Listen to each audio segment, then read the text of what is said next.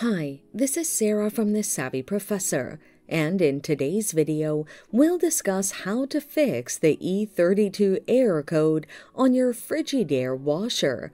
But first, what does the E32 error code mean?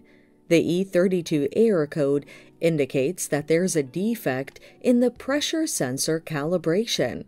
The following are some of the causes of the error: a blocked or damaged air pressure tube, unevenness in the laundry distribution, defective pressure switch, faults in the wiring, or a defective control board.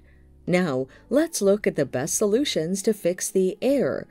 Inspect the air pressure tube. Check for any clogging in the tube and clean out the dirt. Check for any tears in the pressure tube and replace it if damaged. Adjust laundry on the drum. Balance the laundry. Alternate between small and heavy clothing for even pressure distribution. Inspect the pressure switch. Disconnect the hose and check for any damage to the switch. Replace the switch if damaged. Inspect the wiring. Check for any damaged wires and replace them. Ensure that the power supply is stable and that the wires are connected appropriately. Inspect the control board. If the wiring and switch are functional but the error persists, it means that the control unit is damaged.